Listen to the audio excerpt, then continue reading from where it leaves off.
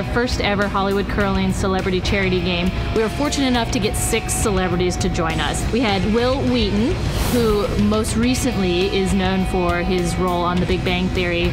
We had Kristy Swanson, who was the original Buffy the Vampire Slayer. We were lucky enough to have Lloyd Eisler, who won a medal in the Olympics for pairs figure skating. We also had Mackenzie Aston, best known for being on The Facts of Life. We had Brendan Fehr, who I got to play with, who is kind of best known for appearing on Roswell. We have Tracy Gold, who everybody may remember as a cast member on Growing Pains. So we had some really great stars. So we used a silent auction and a raffle to figure out who participated in the celebrity game, which was great because we helped raise some money for charity and then also got to raise some money for the club at the same time. But the feature game ended up being Wil Wheaton versus Kristy Swanson, which was a whole lot of fun.